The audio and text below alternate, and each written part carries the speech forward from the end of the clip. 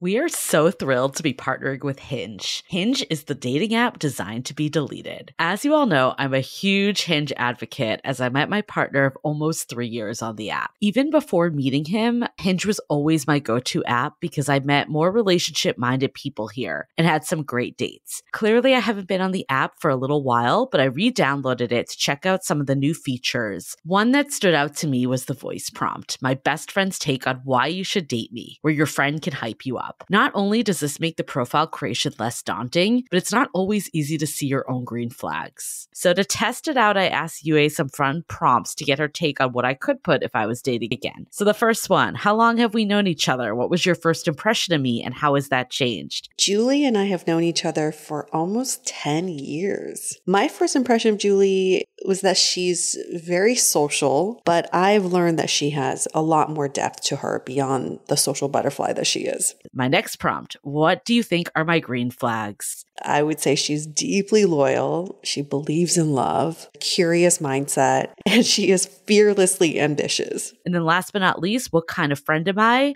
Julie is the kind of friend who will always have your back, no matter what. Damn, that feels nice to hear. So download Hinge and try voice prompts today. Then find someone worth deleting the app for. Hi, I'm Yue Xu. And I'm Julie Kraftchick.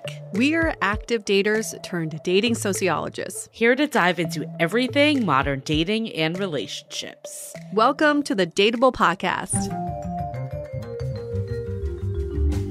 Hello, friends. Welcome to another episode of the Dateable Podcast. We are here for another week to indulge in all that is modern dating, because we can never get enough of it, even if we're not dating ourselves. Never get enough of it. You know, after 7 years, you would think that we'd run out of topics, but they always present themselves all the time. And, you know, this episode, I'm really excited about this one because we've been a partner with OneLove Foundation for quite a while. You've probably heard us reference them. They are a nonprofit that helps you navigate if your relationship is healthy or unhealthy, and ultimately helps if you find yourself in a situation of abuse. So we are all for their content. It's totally free. It's such a great resource. And we wanted to have Ebele, one of their team members, come on the podcast to talk about the real red flags we should be looking for. Because we know that red flags is such a hot topic. Ironically, both Yue and I are both wearing red right this minute as we do this intro. Unplanned. Orange red. So we are in the red flag theme for all intents and purposes. But we had an episode last season, Capture the Red Flag, that was... Was that last season? Yeah, season 15, episode 8. Seems like a lifetime ago. Totally does, doesn't it? On our Spotify Unwrapped, this showed up as the most popular episode that we had on Spotify. Not surprised, because so many of you say, I could have avoided that if I had seen the red flags from the beginning. We're constantly on this red flag hunt. But this episode uncovers the real red flags, the red flags that matter and determine whether your relationship is healthy or unhealthy. And in this conversation, we also talk about what is healthy, the green flags. Yeah. We forget that sometimes. We always forget the green flags. Yeah, I'm really glad we're diving into this because, you know, Yue and I have our opinion on people always saying red flag. But I ultimately do believe red flags are important to look out for. What happens, though, is we diminish the real ones when we're constantly looking for things that don't matter. We've heard people say, like, oh, they chew with their mouth open, red flag, or they have no friends, red flag. And like, maybe that's a red flag, but maybe it's just the situation that they're in. So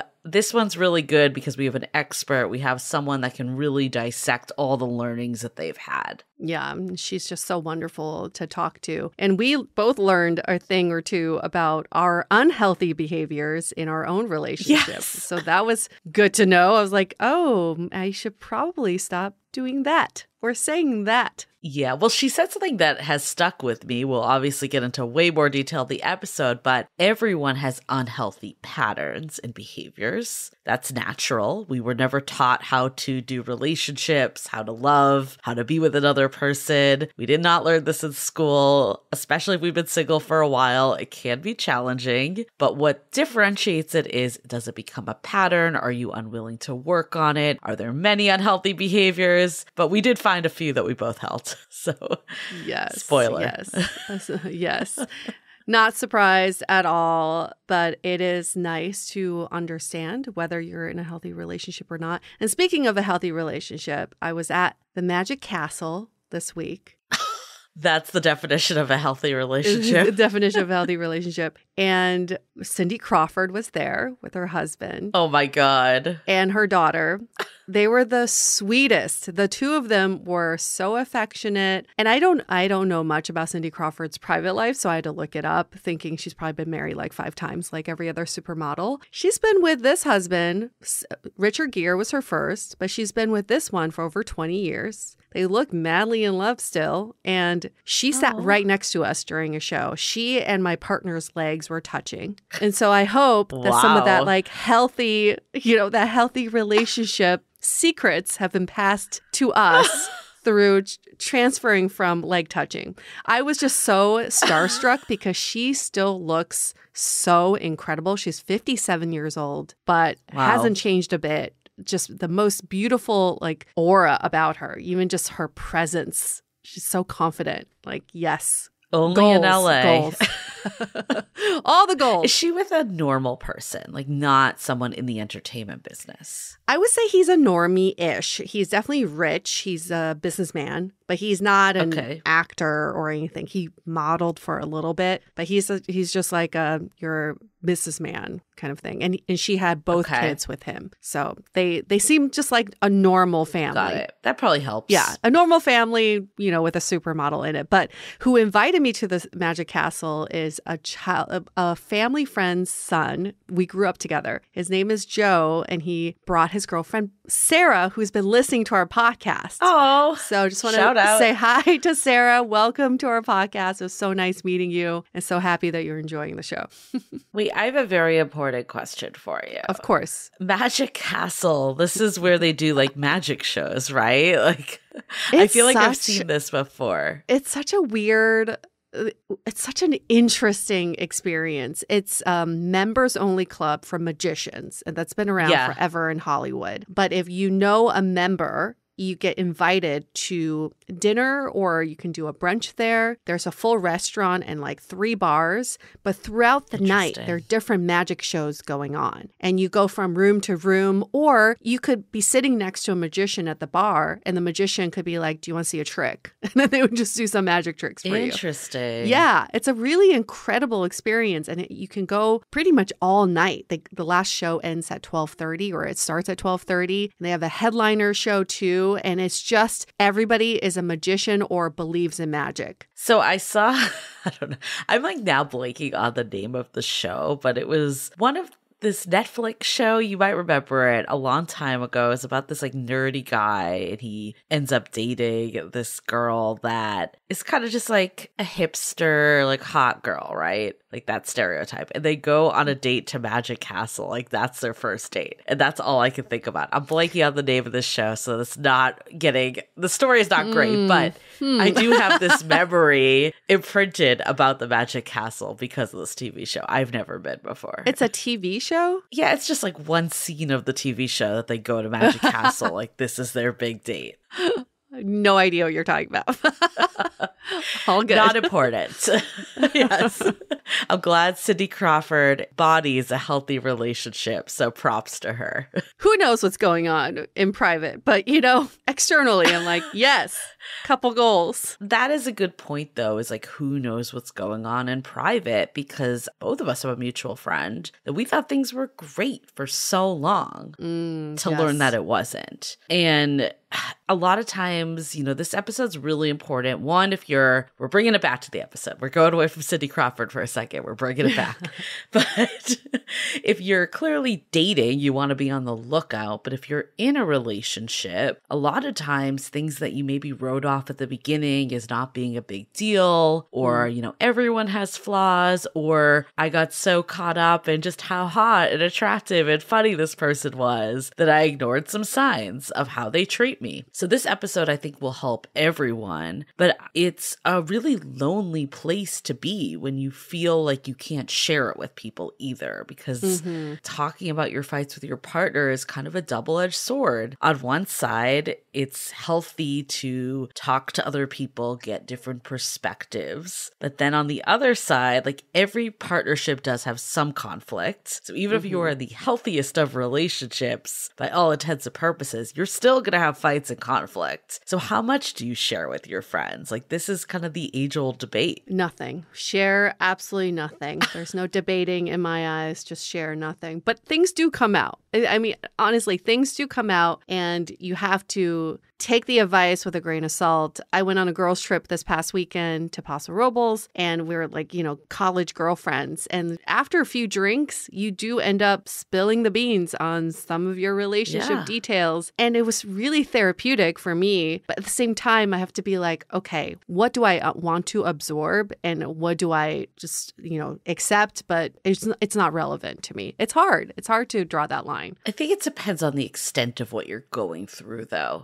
Like I feel like I get why you wouldn't want to say something until, like, a lot of times once it's over, that's when everything comes out, right? Yeah. Because it's done. But I get that, because if you're still trying to work through it, you don't want to taint your friends' perspectives and all that. But if you really are finding yourself in a bad situation, isolating from friends and not sharing is not a good approach either. Like you just internalize so much at that point. I mean, clearly a therapist is the best approach because it's an external person that you can talk to that isn't going to judge your relationship. Right. But I do think you need to get it out somehow. Or like maybe there's a trusted friend or someone. I remember it was the episode we did with Vienna and Connor. I'll always refer to this episode of how to have a healthy relationship. I remember them saying that they had a friend that they both were friends with that they would talk to, and they would view it through the lens of the relationship, not each other. And I think that is a good approach if you can find someone like that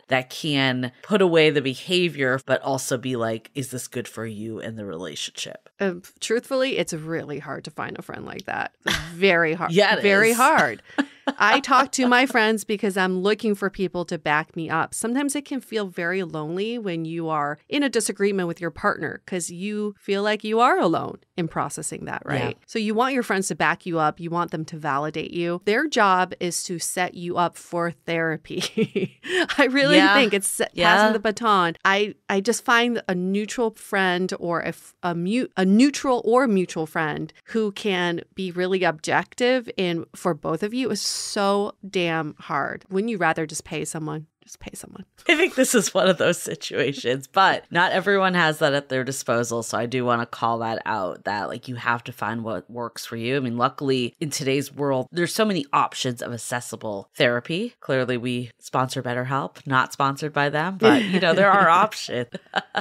Not sponsored on this episode, but they are an overarching. But clearly OneLove Foundation, you can get resources there. So there are ways to do this. But I believe it has to do with the extent of what's going on in your relationship. Like if you feel like your relationship is abusive, I don't know if holding it in is the right answer. I don't believe that is either. Yeah, we should never hold anything in. Yeah. So we go through a lot in this episode, but we didn't actually get to touch on some stats that Ebele, who's our guest today, was able to give us. So I do want to run through these stats. We're talking about unhealthy relationships, but a lot of times unhealthy relationships end up being abusive relationships. Not all unhealthy relationships will be abusive, but some are. So more than 1 in 3 women in the US, 36.4%, have experienced some form of intimate partner violence in their lifetime. It's a lot. Wow. But then also 1 in 3 men in the US, 33.6%, have experienced some form of intimate partner violence in their lifetime. I think that's important to call out because we often think it's men on women, and that isn't the case. Like we never talk about the reverse. And these are just reported stats too. Yeah, that's so a good many point. People probably were too scared to report Yep. And then 1 in 2 trans non-binary people in the US, 54%, have experienced some form of intimate partner violence in their lifetime. Wow. That's a crazy number. 46% of American, Indian, Native Alaskan, non-Hispanic women in the US have experienced some form of intimate partner violence in their lifetime. It's an interesting stat. They broke it out that way. Yeah, and then 43.7 of Black non-Hispanic women have also experienced some form of intimate partner violence in their lifetime. Yikes. Yeah. Well, the goal of this episode is maybe you think, well, I've never been in a violent relationship or physically abusive relationship. The goal of this episode is to help you recognize signs so that it doesn't get to that point. I think many times we think that's not us, that's not me, that's not our situation, but these signs do accumulate over time and they compound. And when it gets to that physical abusive phase, that's when it's really bad. We don't want these stats to go up even more. So this episode applies to everyone because it's just starting from the mini symptoms of an unhealthy relationship all the way to the more drastic symptoms. Yeah, and I mean, I have multiple friends that I don't believe were in abusive relationships in the sense of physical, but it was emotional abuse, and it really wore on their self-esteem, their self-worth. So clearly, at Dateable, we are proponents of relationships. We love love, but also we don't want you to be in the wrong relationship or a bad relationship for you. Being single is still way better than having someone that's chipping at your self-esteem and causing anguish in your life. True. Truth in that.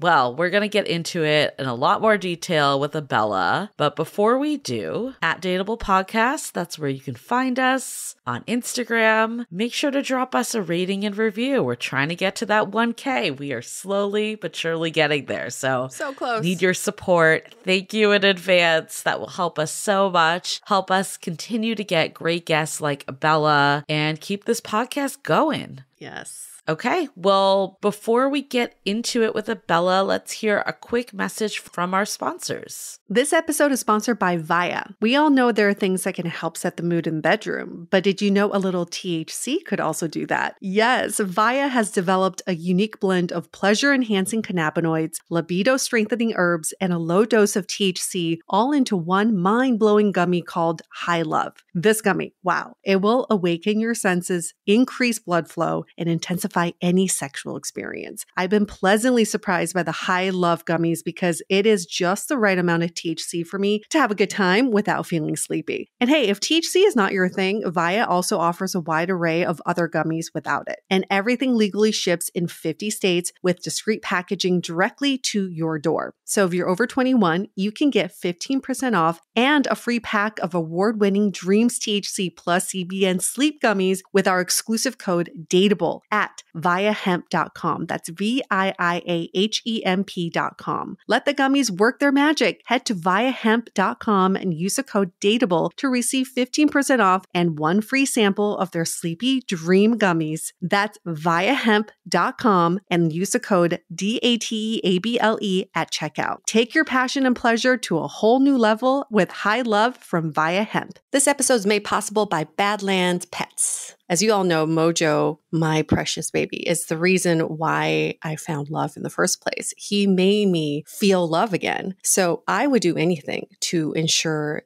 his health and longevity. And actress Katherine Heigl and I have that in common. She's helped save over 16,000 dogs through her foundation. And after doing a ton of research, she feels there's one place we can look to improve any dog's health, and that's their food. So fortunately, she found that just by adding a few special superfoods to her dog's food, she saw huge transformations in their health. So she's made a 20-minute video explaining step by step how anyone can do the same thing to see incredible changes in their dog's health. I've definitely re-looked at what I'm feeding Mojo and making sure that, hey, he only has one life to live, and I want to make sure it's the best damn life. So if you want to keep your dog healthy and happy, go to badlandsfood.com/dateable and watch Catherine's video right now. Again, that's BADLANDSFOOD.com/DATEABLE. This episode is made possible by Armoire. Armoire makes getting dressed easy. With a clothing rental membership from Armoire, build the perfect wardrobe with brands that are high quality, unique, and recommended just for you. All you have to do is take a 5-minute style quiz and select items from your dynamic, personalized closet. The styles show up at your door in as little as 2 days. Then when you're ready for new clothes, just swap them out. Listen, I live in Southern California. There is absolutely no need for puffer coats or any sort of those winter jackets. But when I travel anywhere else in the world in these cold months, I'm often burdened with the task of getting winter clothes. And now with Armoire, I can just rent my winter wardrobe. It's brilliant. Right now, our listeners can give Armoire a try and get up to 50% off their first month. That's up to $125 off. Just visit armoire.style/dateable. That is armoire.style, spelled ARMOIRE.style/DATEABLE to get up to 50% off your first month and never worry about what to wear again.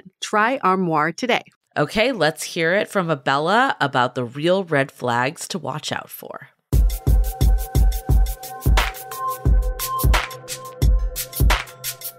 What is a healthy relationship? And the better question is, what is an unhealthy relationship? It's very easy for us to look at someone else's relationship and say, doesn't look very healthy. But when we're in it ourselves, it's harder to understand what we call sometimes the red flags, the warning signs, and what you may think is okay or acceptable may be signs of an unhealthy relationship. So today we're going to get to some concrete answers as to what is unhealthy and what is healthy. We're diving into this topic with our guest today, Ebele Onyema from the OneLove Foundation, which is a national nonprofit organization with the goal of ending relationship abuse. OneLove empowers young people with the tools and resources they need to see the signs of healthy and unhealthy relationships and bring life-saving prevention education to their communities. Hi, Ebele. Nice to see you. Thanks for being on our show. Hi, you guys. Hi. Thank you so much for having me. This is a total treat for me. I love the podcast. It's a treat for us. Yes. Feeling is mutual. Who is Ebele? She is 41 years old, lives in Brooklyn, originally from Chicago. She's pretty single and has been taking a dating sabbatical. You, along with many other singles right now. Dating is brutal out there. Sometimes you need to take care of yourself. You gotta rest. Yeah, exactly. Mental health first. Exactly. That's so real. And while we're on the topic of what is healthy versus unhealthy, what do you think are some of the high-level differences between what differentiates the two? So at OneLove, we have what we call the 10 signs of an unhealthy relationship and the 10 signs of a healthy relationship. And it's my favorite thing that we offer to the world because it just then makes things really clear. I think we live in a society that loves to say things like, oh, that relationship or that person's so toxic or that person's trash or whatever. And we use these like really vague words that are so common as to almost mean nothing. Right. And so when you really distill it down, okay, these are the 10 signs of an unhealthy relationship. Now, when you name it, you can know it and you can do something about it. So those things would be intensity, when someone expresses very extreme feelings and over-the-top behavior, or possessiveness, when someone is really jealous to the point where they're trying to control your time, or isolation, when someone tries to keep you away from your friends and family, right? So there's this whole list of 10 things that we think are red flags to look out for. So let's get into that because I think we're all like dying to know what are those 10 things. I mean, I think when we think of unhealthy, we go to abuse, but there's more than just that. So yeah, let's dive into it. I love that you said that, Julie, because I do think that people let these flags slide until they escalate or till they grow to the point of being abuse. Right. So every relationship is a mix of healthy and unhealthy behaviors. And not every unhealthy relationship will turn abusive, but every abusive relationship starts unhealthy. So it's important to have an eye out for these things when they are relatively small so that you can address them with your partner or decide that maybe this partnership isn't the right thing for you. And when I say partner, I'm talking about a long-term partner, someone you're hooking up with, talking to, situationship, even a friend, right? Any manner of relationship that you might be in can be healthy or unhealthy. So some of the things that we're looking out for are belittling. That's another one of the 10 signs. Someone saying things or doing things to make you feel really bad about yourself. And you would think like, well, yeah, I would never be with someone that would talk down to me. But belittling can be so slick. You know, it could be so corrosive. It could be something like, it's cool that you didn't get that promotion. I mean, you're not really the corporate ladder type or whatever, right? Like very some subtle. kind of like, it's subtle, right? It's like, oh, that's not that big a deal. And then, but it's like a dig at you. Like, am I just like a not ambitious, like whatever? Like, what does that even mean? So it might be like a subtle dig that just chips away at you and chip away at you because very few people would be with someone that was super aggressive with them out the gate. Right. And that's kind of what can be really tricky and really concerning. No one is going to show up on a first date with like a tag monster on their shirt. If they did, you wouldn't stay on the date. So it can start really nice and really sweet, and then it can escalate from there. So you might have something like guilting. Guilting is another one that can be really slick, right? Making you feel responsible for their actions or making you feel like it's your job to keep them happy. So why didn't you respond to my text right away? Or had you done this, then I wouldn't have had to do that, or I wouldn't feel this way. So we're like, it's not just an action that you're doing, but you are responsible for their emotional well-being. Not them. You are responsible for the way that they feel. You are to blame. You are to blame. Exactly.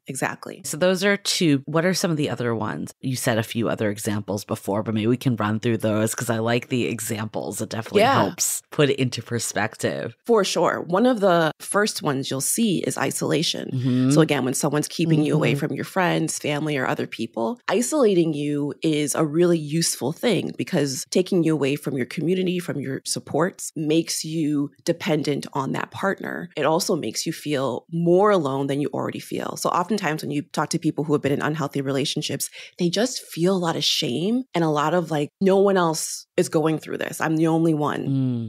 They feel very singular in their experience. And so taking you away from your community, there's no one to reflect back to you. It's not you. What you're going through is not okay. It's not normal. You don't have to be going through it. The person who's acting unhealthily towards you does not want people saying those things to you. So what they'll do is try to convince you that your friends aren't your friends, that your family doesn't like them, that they're out to get them, that your family or your friends don't understand you. Right? If you have maybe some tension between a friend or a family member, they'll try to like exacerbate that tension. So that you start to think like, oh yeah, you're right. That friend isn't a good friend to me. Or that family member, my whole life has never treated me right. This person, this partner is the person that treats me right. They're the person that understands me. It's us against the world. And again, that can be really confusing because what does it feel like when you first start dating someone? It's so heady and yummy and it does, you want to be with them. Once that happens, now you are a complete human being, et cetera, et cetera. To that one, Ebele, I feel like I have to confess, I've definitely made some comments about my partner's friends who I think are not good for him. Am I exhibiting signs of an unhealthy partner? So here's what I think is a healthy way to approach friends that you might be concerned about. Asking your partner how those friends make your partner feel. Opposed to saying your own opinion. Exactly. What purpose is that friend serving for your partner? It might be a childhood friend that they've known since forever. And it's like, listen, like I've known this person since we were 7 and maybe they're not like the best person ever, but I'm not going to quit this relationship. It's been too long. Getting curious about what that friendship does or serves for your partner is really important so you can understand what is meaningful to them, right? And then getting really clear with yourself about what it is you don't like about that person, that friend. And is that a you problem Or is that like a genuine problem?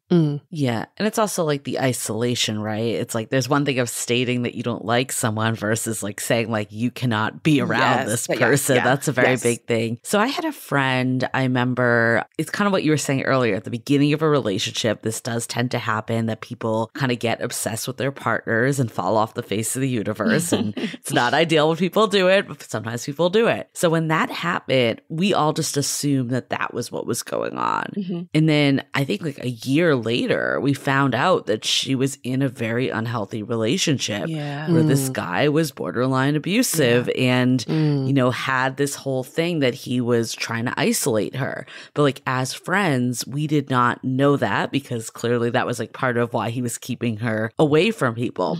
Like, how do you deal with that if you have a friend in that situation? Or like, if you are that person, how do you differentiate between like, oh, my partner doesn't like to go out and I want to spend time with my partner versus now I'm isolated? Well, Julie, I think something that you said was really key. We all assumed that it was just the headiness of a new relationship. And I don't know if any of you guys checked if your assumption was correct, but I think that would be a step, right? Something that we do is we assume people's emotions or their feelings. We assume that new relationships are all great. It's honeymoon phase. And so we don't ask. Right. We don't say, how are things going? How does this person make you feel? Hey, I haven't seen you around in a bit. Would love to see you. When we just assume that it's like, oh, okay, they're doing the thing that all annoying new couples do, and we don't ask, then you do run the risk of a year later being like, oh my gosh, wait, that was what was going on. Right. And the friend then is either not knowing that they're being isolated until maybe it's too late, till the isolation is so deep that they feel like it's been so long since I've reached out to my friends, I can't reach out. Right. Or I'm embarrassed to admit that I've allowed myself to be in this situation, right? So I want to distribute responsibility.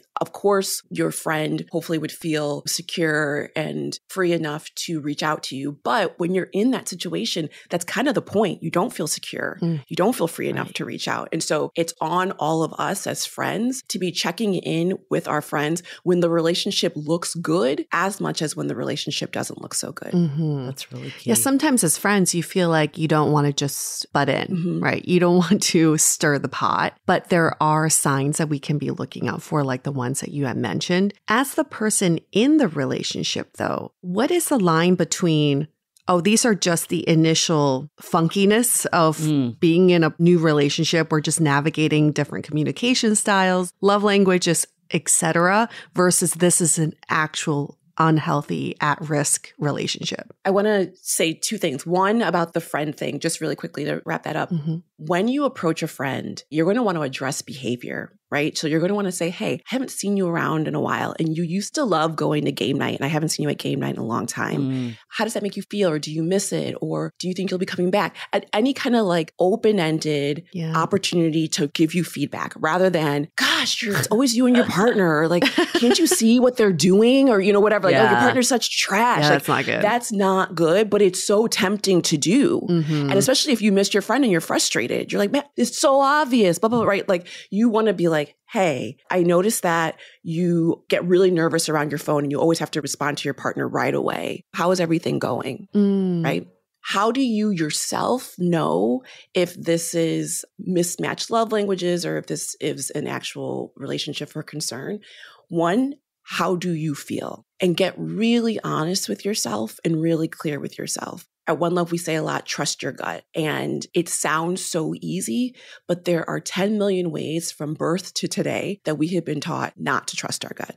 We have been taught, don't rock the boat, don't make people uncomfortable. You're full. No, you're not full. Clean that plate. Finish all your food. We have been taught to defer to authority. We have been taught not to trust ourselves. Trusting your gut, your body is giving you critical information. And so if you are in a partnership, if you are talking to someone and there is a rumbling in your stomach or it's your palms, right? Ask yourself where you feel things in your body and start listening to that. Number two is a partner should listen to you and respect boundaries. If you're being made to feel small, or that what you want is unreasonable, or there's no compromise ever. You are always doing what the other person wants, right? If your boundaries aren't being respected, if you're afraid to say boundaries. Now, there's one thing, boundaries are awkward. So it's like there's a difference between I don't know how to express this boundary, or it's so cringy to express this boundary, versus I am afraid to express this boundary because I do not know how it's going to be received. And my hunch is that it's going to be received poorly. These are different things now. This isn't like, oh, you like words of affirmation and I like gifts. You know, like these are like, how do you feel in your body? Yeah. Well, that's a deal breaker.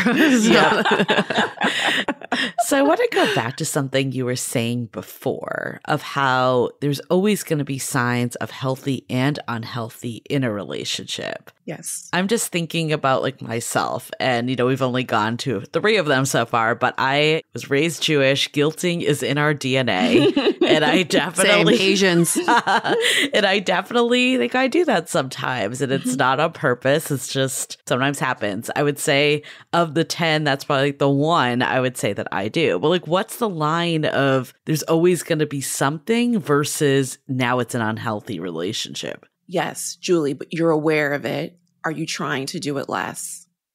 Yeah, definitely. That's a healthy thing, right? That you are trying to do it less. Do you think your partner feels comfortable calling you out when you're guilting? No, but I think we can work on that. But you could work on it, and you're open to working on it. You're open to working on it.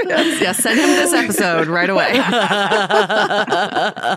I'm going through like a checklist in my head of things that you can be like, okay, has the behavior been identified? Has it been communicated? Is there a willingness to work on the behavior? None of us are perfect. We all do unhealthy things. So we're all in good company with each other. But is there an openness and a desire and a genuine trying to work on it? Doesn't mean that, Julie, you're not going to feel justified in guilting from time to time, right? Like this is like a go-to coping mechanism for you. It doesn't mean that it's just going to fall away, but you are willing to work on it. In an unhealthy relationship, your partner is willing to do none of those things. In fact, your partner is going to tell you that it's your problem. So it's not that you have to be perfect yourself. Like we're all going to sometimes fall victim to, bad, unhealthy behaviors, but how do you work with them? And to be honest, like I think this conversation is making me more aware of some of it too. So it's good for people For sure. that are listening. If you, obviously, this is good for you to look out for red flags for people you date, but also maybe your own red flags. Absolutely. What red flags do you bring to the table? Not just what are you looking for on the other side of the table, but what are you bringing to the table? We all have red flags, don't we? Yes. How can you start cleaning up your side of the street, my friend, and be the partner that your partner deserves as well, for sure. But again, it sits on this spectrum. And I think that sometimes when people hear the word unhealthy relationships, certainly when they hear the word abuse, they stop paying attention. Yeah. Because they're like, well, that's not me. That would never be Right. me. And there's no part of that conversation that's relevant to me. When you look at the unhealthy signs, they start at a lowercase r red flag and then obviously go all the way up to the capital. But like volatility, when someone has really big, strong, unpredictable reactions that make you feel scared or confused. Betrayal, when someone's disloyal or acts in an intentionally dishonest way. Deflecting responsibility is huge. When someone repeatedly makes excuses for their unhealthy behavior, we'll hear that in terms of, I drank too much, or I had a bad day that day, right? These are reasons maybe for behavior, but they're not excuses. Sabotage, when someone purposely ruins your reputation, achievements, or success. And then the last one is manipulation, when someone tries to control your decisions, actions, or emotions. Did we talk about intensity? Sorry, I might have missed that one. Yeah. So intensity is like being with this person, like it's like almost they take all the oxygen out of the room. Like it's just so intense and you're just like, oh gosh, it's a lot. It's a lot. Would love bombing fall in there? Absolutely. Like intensity? Okay. Absolutely. Love bombing is an unearned intensity of emotion. And it feels so good because we all deserve love. And so we don't think, oh, I didn't earn this. You're like, by being a human being on this planet, I have earned all this affection and attention because it's what I've wanted my whole life. And frankly, it's what society has told me I should want and should have and what I should aspire to. Right. So when you start receiving love bombing, it just feels really good. But if you are truly honest honest with yourself. This person's telling you like you're the sun, the moon, and the stars, but they've only known you for a few days. Like, did you really earn that? Like, how could they know yet that you're the sun, the moon, and the stars, right? So it's a disproportionate affection. Right. And then it gets quickly snatched away because the love bomber is not doing this because they know that you're the sun, the moon, the stars. They want someone to affirm them. And once you start affirming the love bomber, exactly. Once they start getting it, because they don't actually believe that they're lovable in the first place. And so once anyone starts loving them, then they get turned off by that person. They will, as quickly as they gave all that affirmation, they will take it away. And it's devastating. This is a really tricky one. It's a very tricky one because I feel like a lot of daters we speak to would identify this as chemistry or connection.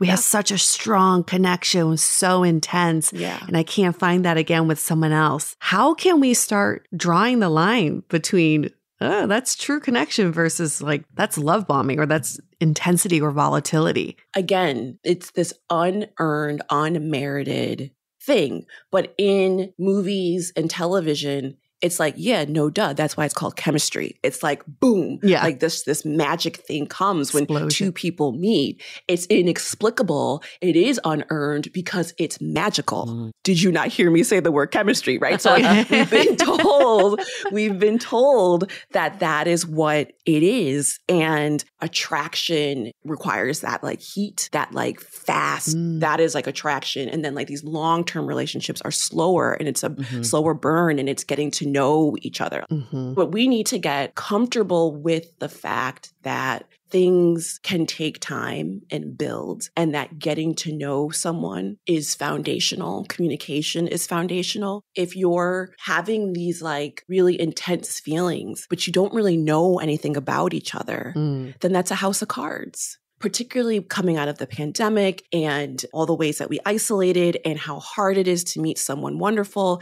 And so when you meet someone like that, of course you want to get swept up and all of that. That's like Tinder swindler, right? And like the scammers, like they thrived off of intensity. That's exactly what they did. They built intensity and then they got what they wanted, and that wasn't love. So love is built on a foundation. Again, I talked to you about the signs of unhealthy, but we have the signs of healthy too. And those things are trust and comfortable pace and independence from each other, right? And respect. And so those things need to be present as much as the unhealthy things need to not be present. Well, I definitely want to get into those. But before we do, volatility, the way I understand it, let me know if this is correct or not, is more like up and down. So like the on again, off again relationship, or something that's good and then it's bad. Maybe it has periods of intensity and then periods that are lows. Is that how you would describe it, or differently? Sure, yeah. So a relationship could be volatile and it'd be exactly what you described. A person can be volatile as well. Okay. And so you never know what you're going to get. You never know what you're going to get. So you're like, okay, I'm not going to do X because last time X made them pop off.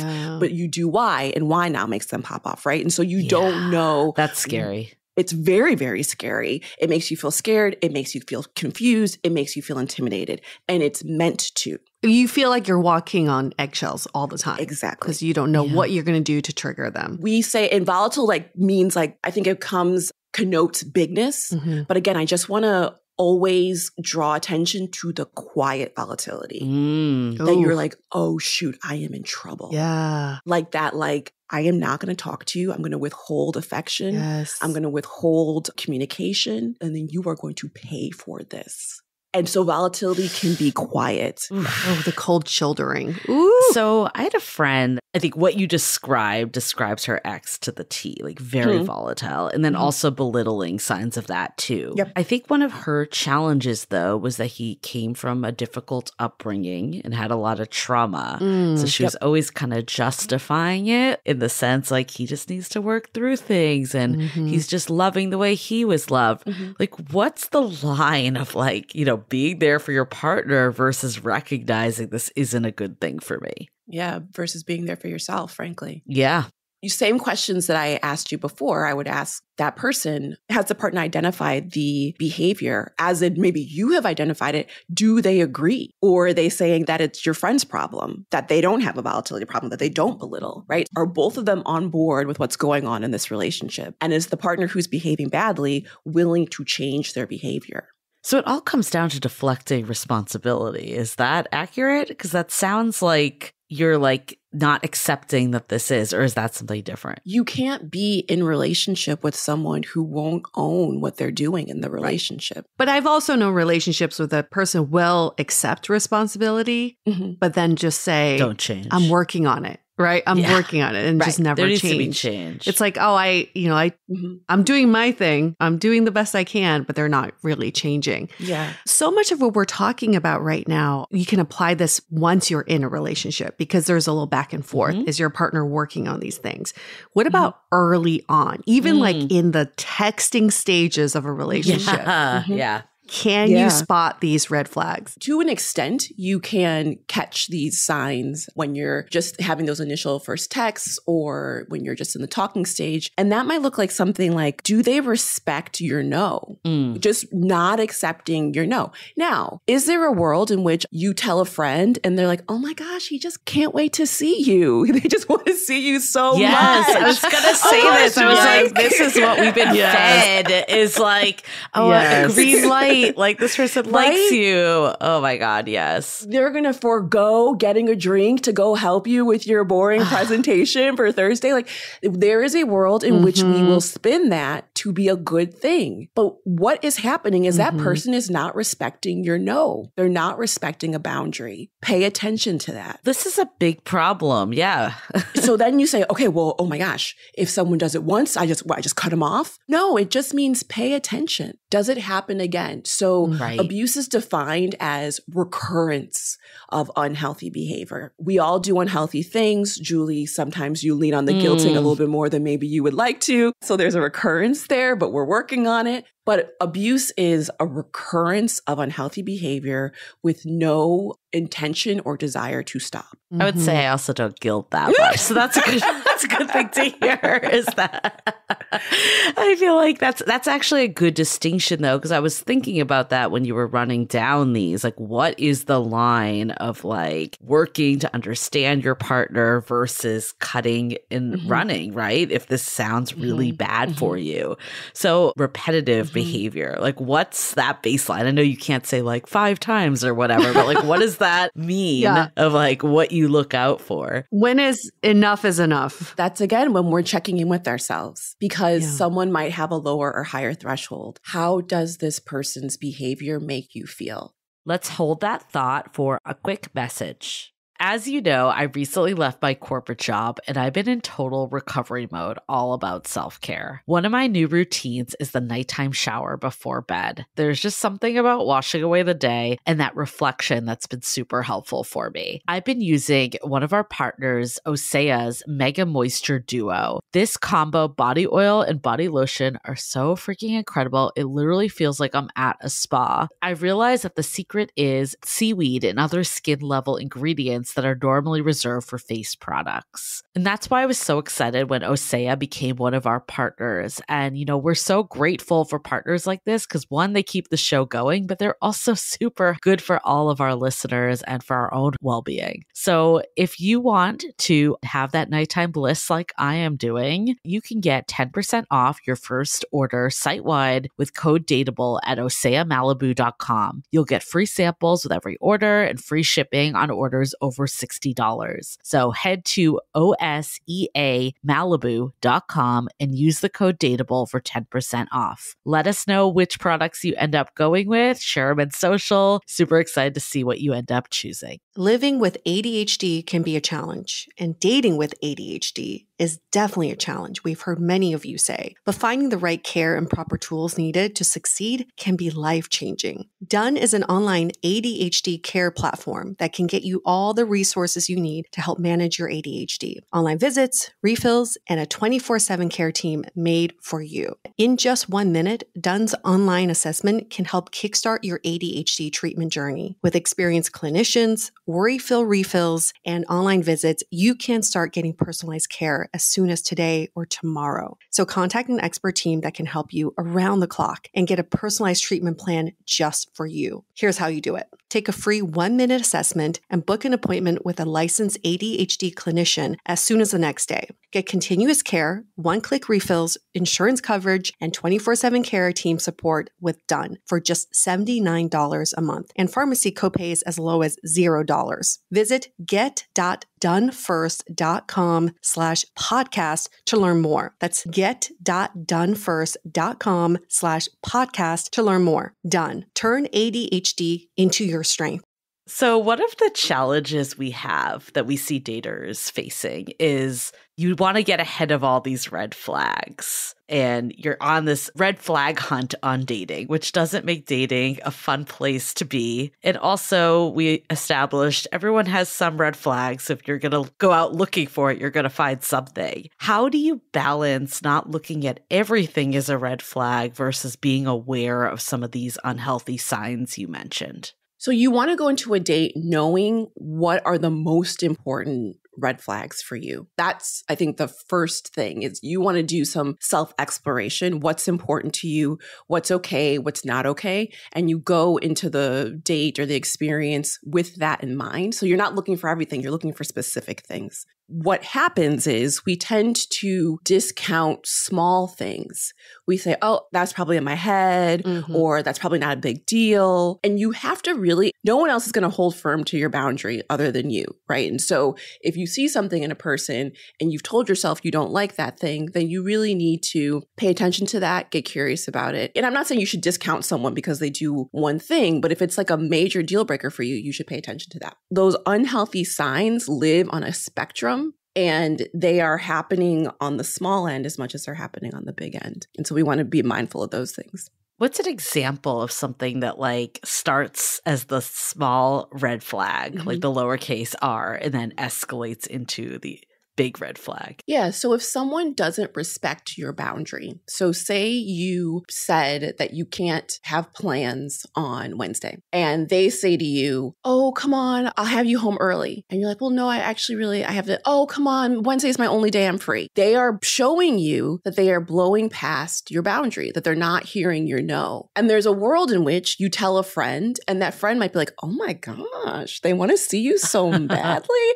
They still tried to make it work. They said they would have it be an early night. They said just one drink. They just want to hang out with you so badly. I mean, I wish someone liked me that much, right? And no one's saying, no, that's kind of messed up. Like you told this person no. What you want doesn't matter. So that's an example of something that's happening, like just still in the texting or maybe even still on the app phase where they're not listening to you. They're not honoring your boundary. Right. And there's such a subtle difference sometimes when we're in a relationship to see the difference between constructive criticism and belittling. Right. Because in a relationship, your relationship should make you feel good about yourself and it should build you up. Yeah. And also, love is expansive. I like to say whenever I'm talking to people or teaching on this, I'm like, love is like a rubber band that stretches and stretches and never breaks. It's a balloon that can like blow up and never pop. It fits everything. It fits all your friends. It fits all your interests. It fits the things you're into today and the things that you will be into tomorrow. And anyone that tells you that, oh, there's no room for this or there's no room for that, there's no room for this part of your personality or these people, they are not talking about love. That is not a function of love because love is expansive. And what unhealthy people do is they try to shrink you. They try to shrink your life. They try to shrink your light. And it's all about making you small. So when you talk about constructive criticism versus belittling, constructive criticism is maybe improv is not your strong suit. You know, like maybe like you go to a show and you're like, you know, but bless your heart for trying. And if you want to keep doing improv, I will keep showing up to these shows, right? But like, but maybe we think about something else that's loving and constructive and funny, right? It's like it's a playful jab, or it's like you should still have a thing, right? You should still have a thing. Maybe it's not improv, but you should still have a thing versus belittling or shrinking it's like, you are so embarrassing and you actually embarrassed me. It's not like, oh, what else could you do? That's like, you shouldn't do anything. You shouldn't try. You shouldn't put yourself out there. You should just be small and worry about how your actions affect me. It's like an yes and is constructive criticism and belittling is no. Exactly. Exactly. No, period. Exactly. Yeah. So we talk about, not all unhealthy relationships are abusive, but all abusive relationships start unhealthy. What's the line that makes something go from unhealthy to abusive? Abuse is repetitive. It's an unhealthy action that happens with frequency. So we all do unhealthy things from time to time. There are one-off things that we'll do. There are one-off things that we'll experience. That doesn't mean, burn the whole house down. That means let's have a conversation. Let's figure out how to repair the harm, etc. Abuse is when an unhealthy behavior happens repetitively. And then we're also going to see a pattern of escalation. It's going to start as a snide comment. It typically will start as verbal or emotional, and it can escalate then to physical. But it doesn't mean, and what I really don't want people to hear is it only registers as abuse if it gets physical. Mm-hmm. That is not the case at all. There's absolutely emotional abuse and verbal abuse, and your situation may only include verbal or emotional abuse. It may never get physical. And then when do you think is the right time to seek professional help? Because I can also hear people saying, well, it's just a little bit abusive right now. I have tolerance for it. I'm going to work through it. Is that the right way to look at it? It is always the right time to talk to someone, whether it's a friend, whether it's a professional, it's always the right time. And let's just even get curious about that kind of mentality. Mm-hmm. I can tolerate this. It's only just this. Right? That's not okay. Mm-hmm. You deserve a relationship that makes you feel good about yourself, not one that you can tolerate. Right. Is there any way that you can work through it with an abusive partner? Or is it kind of like a lost cause because this person, by definition, kind of isn't going to work through it? There are certain things that are literally lethality factors, right? So if you are in a situation where the abuse is escalating to the point where someone has choked you, there is a gun in the home. These are things that are big lethality factors. So if you're in a situation like that, you're going to want to get out. There are a lot of things like the National Domestic Violence Hotline. You can go to joinonelove.org to seek out help, right? Those are really big, serious, take this serious immediately situations. Mm-hmm. Okay, short of that, then let's talk about what is salvageable. At One Love, we talk about if your relationship is unhealthy, talk to your partner. If your partner is doing something that feels unhealthy that you don't like. And again, I'm not just talking about your committed monogamous relationship. I'm talking about whatever dynamic you find yourself in. Mm-hmm. Talk to that person. If something bothers you, bring it up. If you feel like you can't bring it up, not just because it's awkward and you gotta kind of work up courage, but if you genuinely are fearful of not even maybe for physical, but that the person will lash out at you or dismiss you, laugh at you, tell you it's your fault. If those things are happening and you're scared to bring up a need in a relationship, pay attention to that. But if you can bring up an issue with an unhealthy partner and they are willing to work with you on that behavior and you're seeing that they are working, either they're getting into therapy, they're actually changing their behaviors, maybe they're not hanging out with the same people that they used to that were influencing them, maybe there was some drug or alcohol use that they're cutting back on, whatever it is, right? If they're making changes that you can see, then that's great because we are ever evolving people and there's always hope. If you are asking, if you're bringing something up and you're not seeing any changes, if you're being dismissed, etc., then those things may not be salvageable. And much of it should be being done with the help of a professional. I think having professional help is something that people don't think about earlier on the spectrum, I guess. Mm-hmm. And it's nice to know that there are resources for people to tap into. I can hear some other people saying, I constantly find myself in a pattern of unhealthy relationships, sometimes borderline abusive. Is there something wrong with me? Why am I attracting this kind of relationship? How can people break out of the cycle? I do want to say one thing about getting help. Do you hear people say, oh, if you have to get help or if you did bring in a professional while you're just quote unquote just dating, then the relationship's doomed? Yes. Oh, yeah. I hear that all the time. Yeah. All the time. And it can't be further from the truth, but that's the connotation that it has. Okay. Absolutely. So I just want to put that to bed. Okay.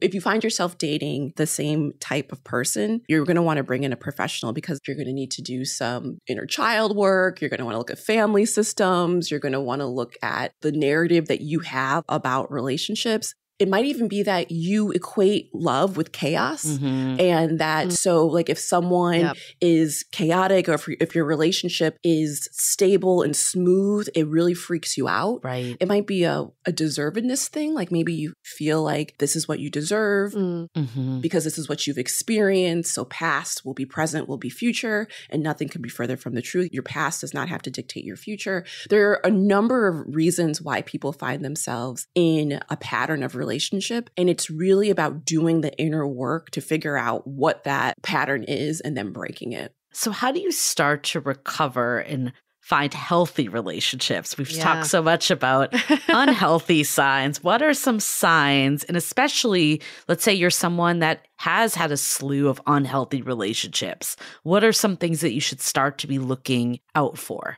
At OneLove, we have something called the 10 signs of healthy relationships as well. So not just what you should be running away from, but it's important to think about, what am I running towards? What kind of life am I trying to build? What kind of relationship am I trying to build? And with these 10 signs, you can really think about, okay, what are the ones that are most valuable to me? They're all wonderful, but what are the ones that I prioritize? So some of the 10 signs of a healthy relationship are comfortable pace, that the relationship is moving at a speed that feels enjoyable for each person. Trust, that you are confident that your partner won't do anything to hurt you or ruin the relationship. Honesty is very important. You can be truthful and candid without fear. Independence is a big one, that you have space to yourself outside of the relationship. Like I was talking about, love is expansive. It can fit you being away from your partner and having your own interests. Respect is huge. You value each other's beliefs and opinions. Equality, the relationship feels balanced, right? That everyone's putting in the same effort for the success of the relationship. And that leads to taking responsibility. We talked a lot about deflecting responsibility, giving excuses for things, but taking responsibility is owning your actions and your words. And then we want your partner to be kind to you,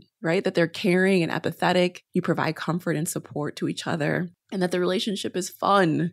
I think if you ask people, forget that sometimes. It's supposed to be fun. It's supposed to be fun. You're supposed to enjoy spending time. You are supposed to bring out the best in each other. Right. I know I have personally done this. I have friends who have done this. You spend time with someone who does not bring out the best in you. In fact, they bring out the worst in you. Your relationship should be fun. And finally, the last sign is something that people will often scrunch their nose at because it's healthy conflict. And they're like, what do you mean? Conflict is awful. Yeah. How could it be healthy? But it's wildly important that we are not conflict avoidant, but it doesn't mean that it's unhealthy. It means that it's really good. Both people are bringing their needs to the table, and you're compromising and you're negotiating and you're getting through to the other side because you value the relationship more than you value your individual rightness, being right or whatever it is. I'm so glad you're putting these into words, because I think I want to make this very important point. People can articulate what they're not looking for, but they don't understand what they're looking for, how that would make them feel. So for example, I had a friend who said, I don't want a possessive boyfriend. I had a possessive boyfriend who got jealous very easily. And then she entered into a relationship where the guy was like, go out with your friends, come back whenever you want. Yep. I'm totally confident in you. And she was like, he doesn't care about me. Right. He's not asking. He's not jealous. He's not asking about who I'm hanging out with. I don't feel good in this relationship. So it's a green flag she didn't consider in this situation. How would that even look like? So the green flag in here is confidence in your relationship. She was only focused on the red flag. So I'm glad we're putting some words around what the green flags are. I love that story. My role at OneLove is to create content and tools for people to think through what they want in relationship and what they don't want. And so one of the things that we're going to release in February are conversation starters. So just questions to ask yourself. Nice. You could ask them with the person you're dating or talking to, or you can journal about them, whether you're in a relationship or not. You can just kind of have these answers in your head. So like as your friend, like if they had thought like, oh, my green flag is confidence, then going into that relationship, they're looking for confidence. Again, we don't want to go into a relationship or a date or whatever it is looking for red flags. We want to go in there looking for the green flags and like, oh yeah, okay. Oh, I see you confidence. Or I see you kindness, or I see you whatever it is, right? We're working on this conversation document. So for trust, one of the conversation starters might be, what are the things you need in order to trust someone? I love that so much. Yeah. Right?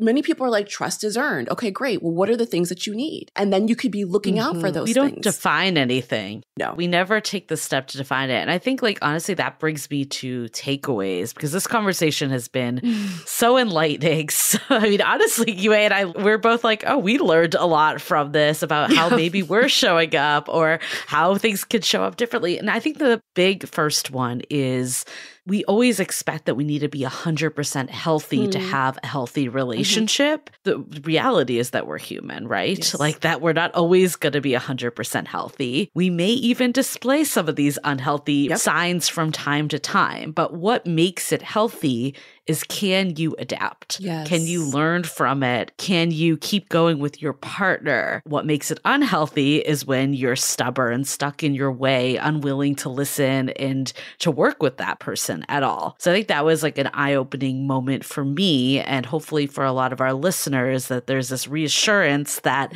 they don't have to be perfect. The people they don't date don't have to be perfect, but how do you work together? Yes. The other big part is like society has fed so many of these narratives that actually glamorize unhealthy behaviors. Yes. And we need to unlearn so much of it. Like the story you were just sharing about the jealousy, right? It's like we're told like if someone likes us, they're going to be jealous. Like that actually is not what we want at all. Terrible. Yeah. Yes. So we have to look at like, where is this stuff coming from? And I love what we were just talking about too, of how do we get more clear about what we need? And that goes beyond these like buzzwords, high level. And how do we start looking for the green flags? We always talk about red flags, and I think red flags are important. I almost feel like they're so important, and we have swung so far in looking for them that we actually like minimize the importance of real red flags. So we hear people like say like, oh, it's a red flag if they chew with their mouth open. It's like, no, that's not the same thing as like if they're like belittling you, right? So it's like, I want people to take away from this that it's not that you can't not have red flags that you're looking for. Like, I think getting clear of what the red flags are that are like the ultimate deal breakers for you is a good step. But how do we also relinquish control of some of these ones that aren't real red flags? And then also, how do we focus more on the green flags of the behaviors that we want to see? And not to say that we're not going to pay attention to the red flags. If we see something, we bring it up, we take note, the data part that you were talking about of these data points. Like, is this something that's reoccurring? And talk to your partner. So often we talk to our friends, we talk to anyone but our partner, or we bottle it up inside and don't tell anyone. I think for me, the biggest red flag of a relationship is not being able to share things with your partner. So that should be a sign in itself if you're feeling that way. Or not being able to tell your friends because you're ashamed. Like there's some shame there. Definitely. Yeah, absolutely. Two big takeaways for me. One is abuse comes in many different shapes and forms. And it's a spectrum of abusive behavior that we can exhibit or see in a relationship. And I think it's easy for us to say, well, I haven't been abused physically, so I haven't been in an abusive relationship. But now looking back in my relationship history, I've definitely been in one or two abusive relationships, just thinking, that's not abuse. That's just a bad match. Yeah, same. So I think it's important to recognize that and to know there are resources to help us out of abusive relationships.